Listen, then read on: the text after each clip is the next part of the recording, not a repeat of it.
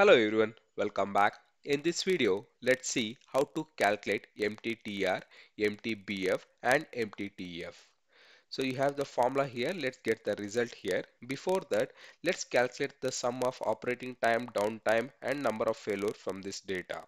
For that, I use the function called sum, SUM, and then I select the entire data, close bracket, press enter, and let me exchange the formula to calculate downtime and number of failure. Now we have this detail. Let's calculate the MTTR is equal to total downtime that we have here 21 divided by number of failure we have 24. Press enter. You have the result of MTTR.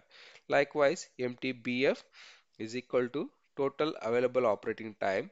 So you have 291 divided by number of failure is 24. Press enter. And then MTTF is equal to MTBF minus MTTR result. Press enter. Here is the result. Thank you.